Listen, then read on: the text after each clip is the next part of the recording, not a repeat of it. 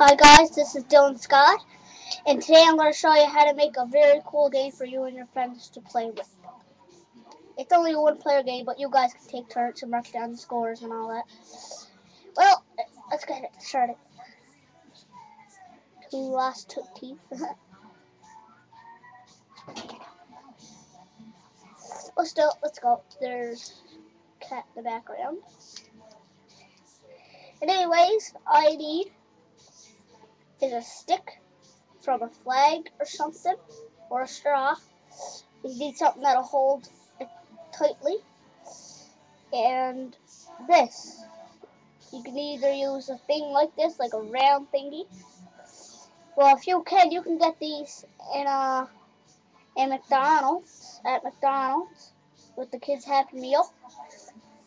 Anyways, you take this, it's a game, and you insert it on the ring, and this is how you play.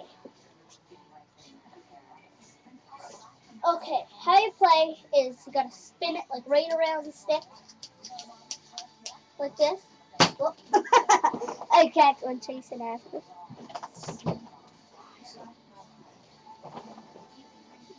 Anyways, and if you, whoa, and you gotta spin it like that, right? And then if it flies down your arm like that, you lose. And if you spin too fast, it does that, and it flies right up.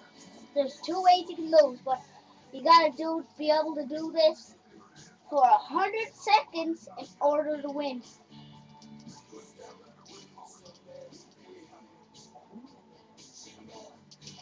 Or do it like this. And to make it trickier for the friend, you can go that'll be way trickier. Even for me, the maker. Oh! Well, anyways, that's how you make it. Stick, thing from McDonald's, insert it on stick. And away you go.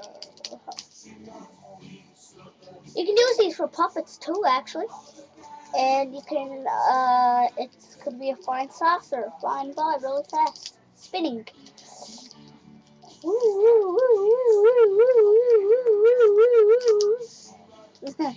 Anyways, that's my video. I'm Dylan Scott, and that's how you make a fun game for your friends.